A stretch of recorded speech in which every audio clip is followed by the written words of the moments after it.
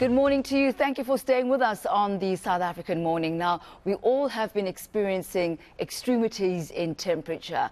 Yes, we know how we human beings are affected, but what effect do these extremities in temperature have on the animals, for example? Now, we do know that some of the worst effects of climate change are seen in the dramatic increase in the temperatures that we have been experiencing.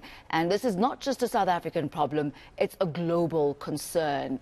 But the question we're asking today is, how hot is too hot, not only for humans, but for all species? That's what postdoctoral research fellow Dr Shannon Conradie has been trying to find out herself. Now, she has been shortlisted for the JWO research grant for her proposal entitled Linking Physics and Biology to Inform Wildlife Conservation Under Global Change.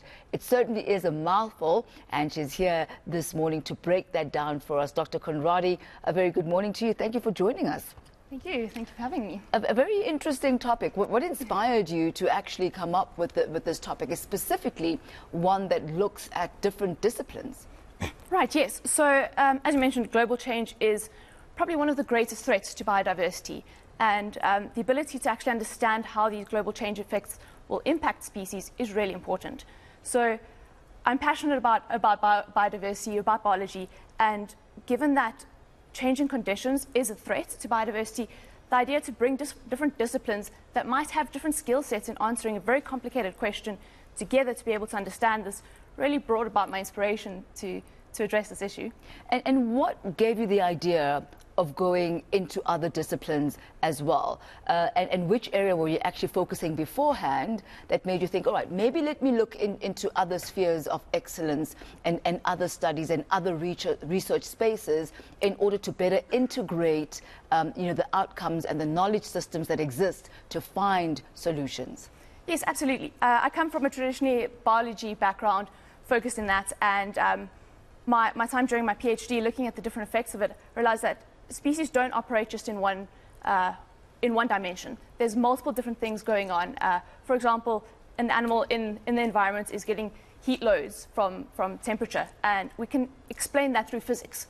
But as a biologist, you don't necessarily know the physics. So if we're able to join these different disciplines to understand as a whole what the physical and biological effects are at a species level, we can actually look way further and understand these different dimensions of what's happening and be able to conserve our biodiversity much better with a stronger approach. It makes total sense. I guess that's why it's called an ecosystem, right? Exactly. It's not just one thing. There's multiple things happening. And they're all reliant on each other in a very symbiotic relationship that exists in order for them to thrive. So talk us through your research and what it is that you found in this study. Right, yes. So the idea is to look at tools such as advanced remote sensing data, biophysical models, to be able to understand the environment that a species is experiencing at the individual level. And then if we can characterize that, we can start looking at their thermal vulnerabilities. What pressures are they actually experiencing? And if we know what pressures they're experiencing, we can see, well, how does that translate into their survival, into their breeding, and what does this mean in the future? So certain things we're starting to see is, well, what is the risk of dehydration?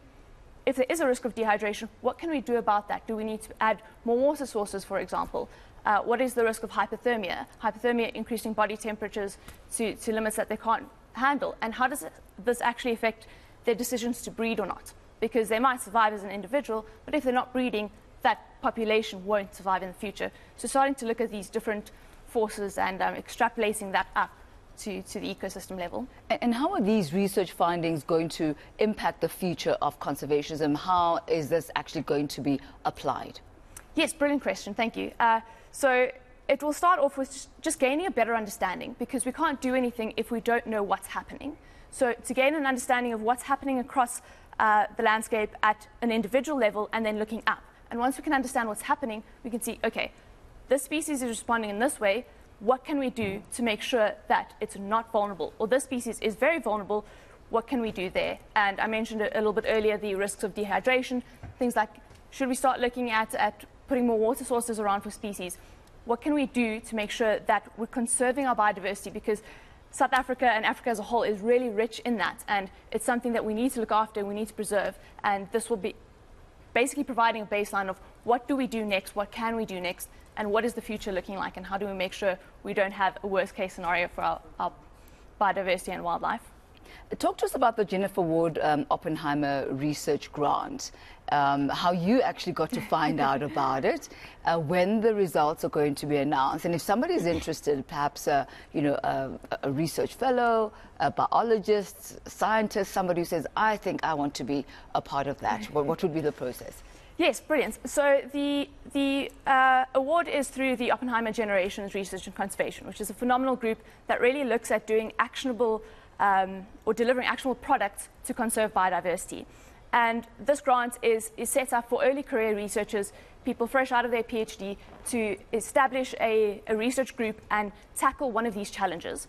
And because I'm very, very passionate and have this love for biodiversity, the fact that they're doing important work really drew me to the grant. And I am an early career researcher. It fitted my career goals perfectly, and it's basically to support young scientists to develop their name and to actually deliver an actionable product to conserve wildlife and conserve our biodiversity. So yeah, for people who are interested, I definitely would suggest you do apply. It's phenomenal. The group is amazing, and they support you. They give you opportunities like this to come and talk about your work. And yeah, if you're passionate, if you have a good idea, put it forward. What they're really looking for is good ideas, people who are capable of doing it. So yeah, and you did ask when the results will be. So we're currently at the top 3 stage, and at the annual research meeting, I think on the 4th of October, they'll announce who the applicant or the recipient of the award would be. Oh, top 3, you're mighty close. You're mighty close. Yes, the nerves are definitely settling in. Well, at least the work has already been done, and I guess that perhaps is the true value. So even if one doesn't walk away with that grant, of course it would help, but the wealth of information that is going to be there even for future researchers and even the conservation industry as a whole is certainly something that can be moved forward. So congratulations on that. Thank you very much. I much appreciate that. Thank you so much. That's a UCT postdoctoral research fellow and JWO research grant nominee. She's top 3. So Dr. Shannon Conradie, thank you so much for your time.